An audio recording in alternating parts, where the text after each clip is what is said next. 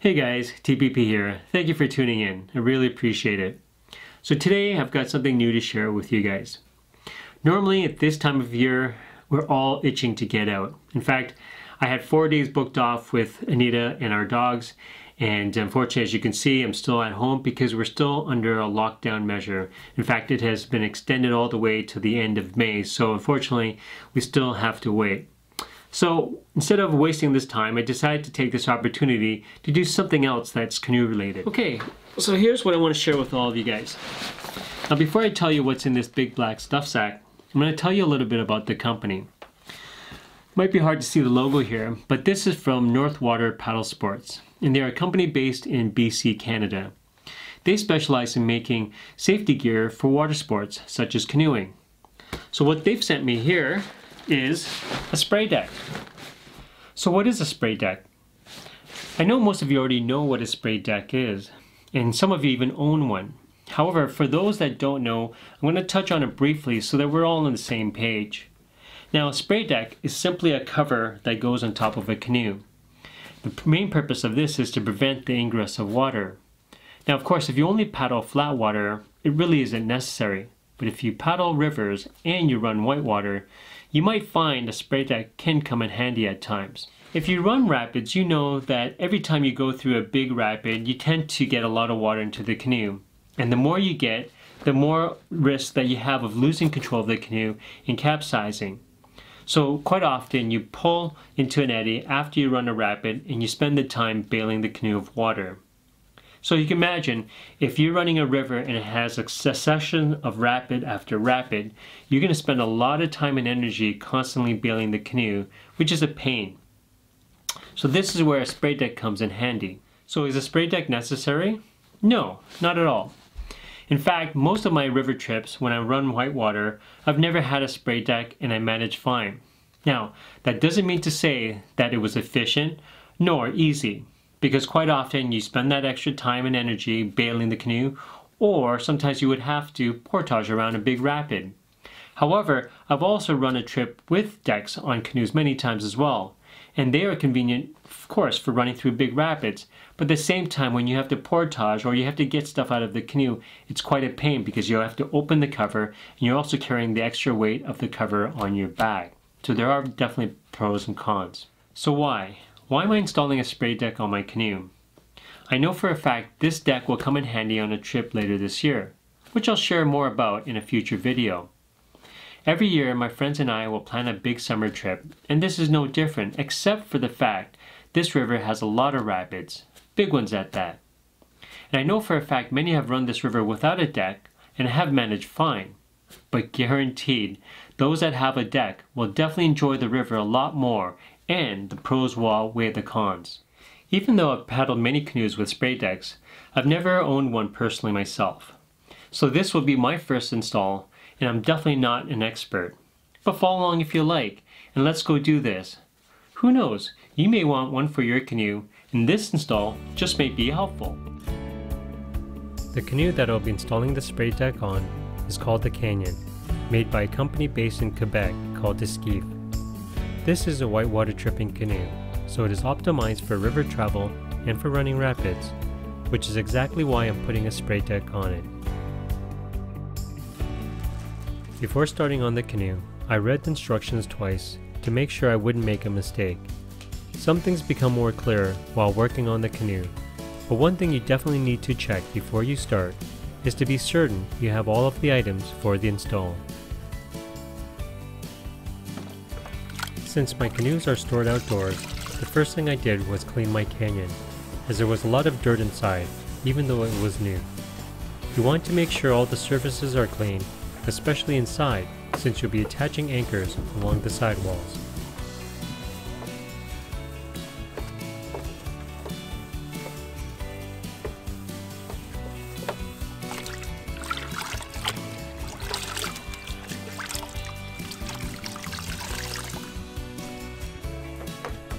Next, the instructions state to lay out the spray deck on the canoe and lightly snug it into place with the end straps to ensure it fits and it all lines up. This is crucial because if there are any issues, you'll want to address it before you actually install it. Even though Northwater has the specs for the Esquif Canyon, there could be slight variations in the build. So this is why you actually send your canoe's measurement and speak with one of their reps before the deck is even made. This extra work and attention to detail really pays off, as this deck was a perfect match.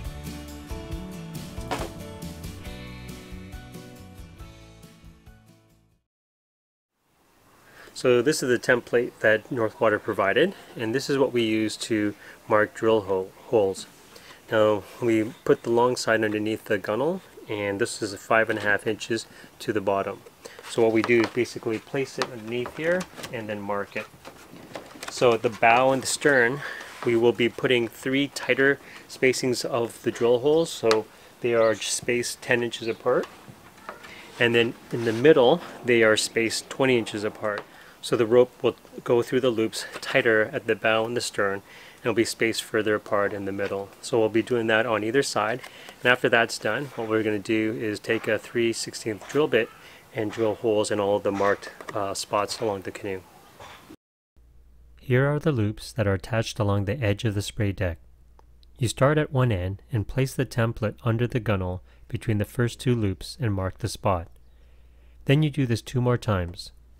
I also measured between the marks to make sure it is approximately 10 inches. Although the instructions state you have 2 inches of allowance on either side, so it doesn't have to be 10 inches exactly.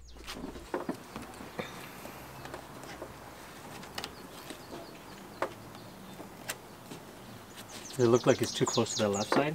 Definitely. But we probably should have started further up then. We simply made minor adjustments to try and center the drill marks as much as possible. This was repeated at the other end, and of course the other side. Then we moved on to the middle of the canoe, where we now spaced the drill marks 20 inches apart. Okay.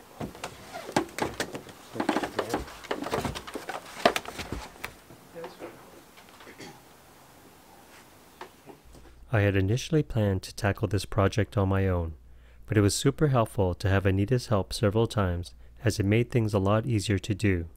So yeah, have a family member handy or offer your friend a beer. You'll appreciate it.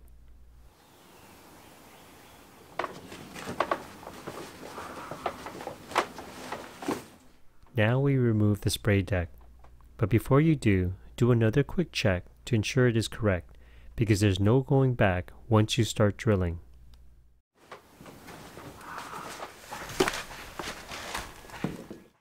In regards to drilling, nothing is as uncomfortable as putting a hole into a perfectly new canoe, but there's no other way around it, so just take a deep breath and do it. I promise, it gets easier after the first one.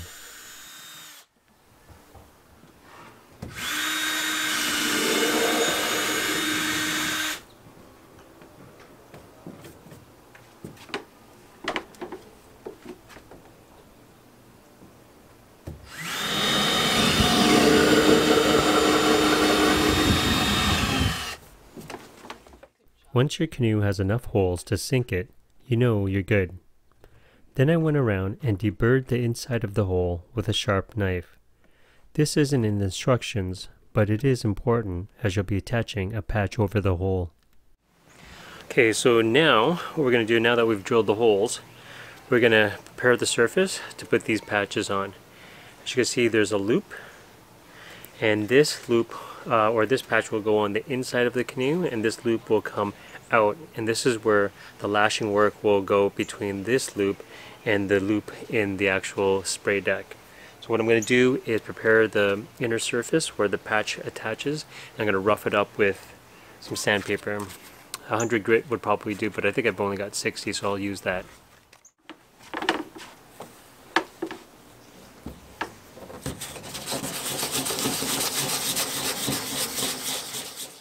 You want to slightly overextend the area of the patch that is going to be scuffed.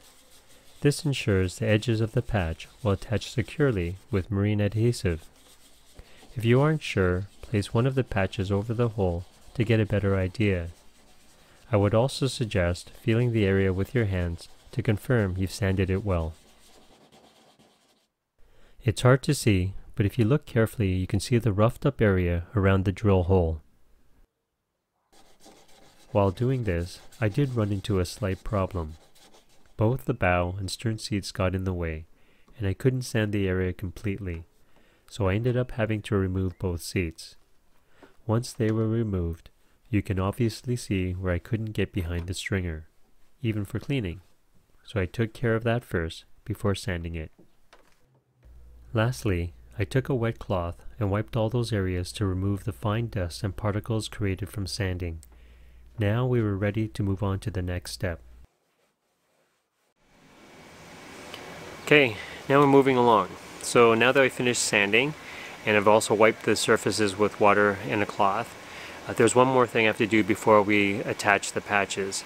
So I've got to use alcohol to remove any remaining dirt, and more specifically any oily residue that may remain on the surface, and prep it so that we can actually add the adhesive and the patches next. Okay, so let's go do that.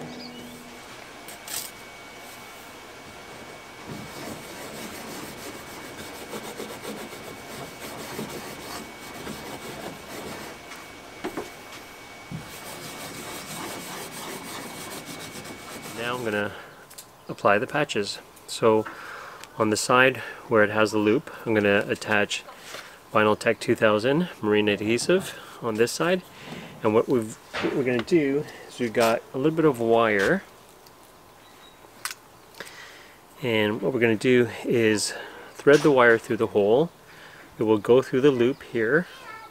We'll bend the wire, and the other end will go back out through the hole. And we'll force it through the loop through the hole into the to the outside of the canoe, and then this will patch on the inside of the canoe. So let's go do that, and let's see how it goes. I first applied the adhesive to the sanded area. Then I applied it on the patch. Then you go ahead and thread the wire through the canoe and the loop before pulling it through and securely affixing the patch.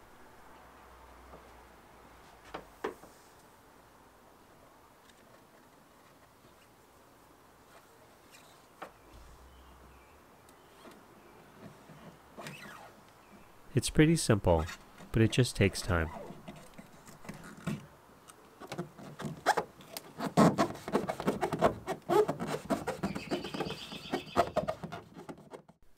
One note about the adhesive: I didn't follow the manufacturer's instruction exactly because much of the highly volatile solvent had already evaporated and the adhesive was thick instead of being runny. This necessitated attaching the patch to the canoe immediately, which seemed to work, but I don't know the long-term effects of how well this patch will stay attached, so I would advise to follow the manufacturer's instructions and have extra solvent available to thin the adhesive before using it if you also find it thick. Here's what it looks like once all the patches were attached. Not too shabby. I can now say I deliberately put holes in my canoe only so I could patch them up. The irony. Last, I reattached the seats and let the canoe sit overnight, allowing the adhesive to further bond to the respective surfaces for the prescribed time before the final test.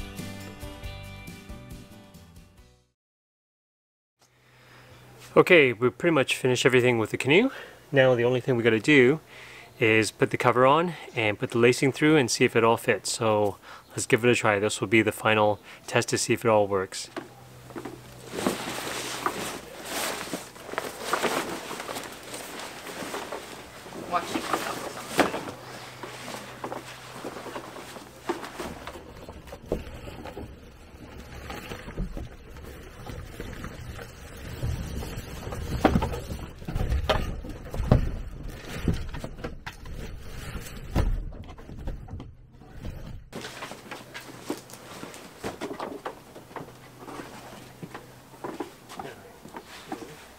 We're going to work from the bow.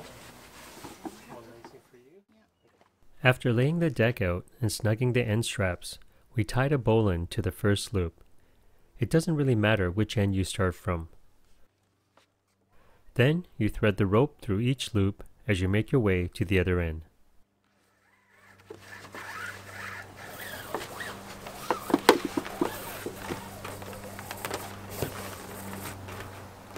Once you're done, the lacing should look like this, as you tie off the loose ends with a trucker's hitch. Now let's check out what the final setup looks like.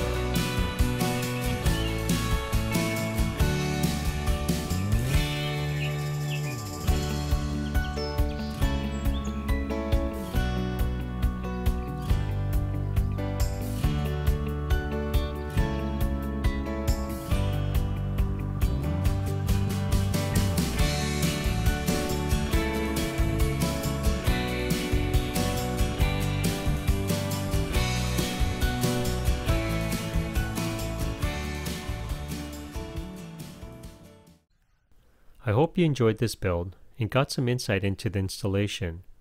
And if you're interested in getting one yourself, I'll link to Northwater's website in the description below. But most importantly, once you get it installed, you know what's next, right?